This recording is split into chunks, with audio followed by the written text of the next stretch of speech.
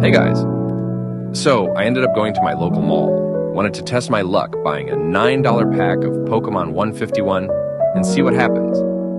I was even able to see some Obsidian Flame packs in my local Walmart too.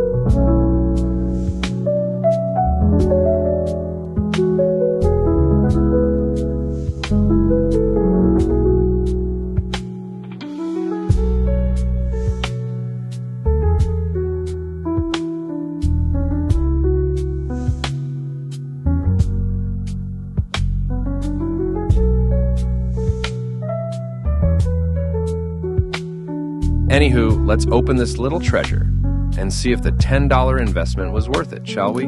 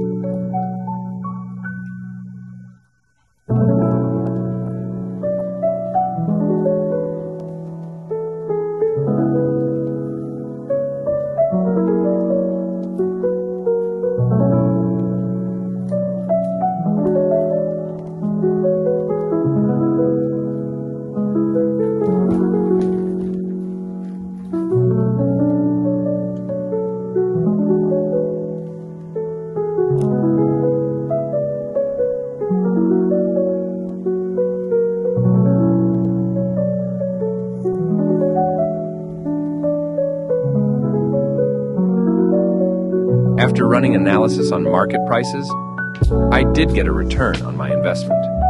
The Charizard card alone is worth around $23 market price. And the Weeping Bell, well, that one is around $10 at a few cents. So, yeah, overall, this particular pack was a good investment.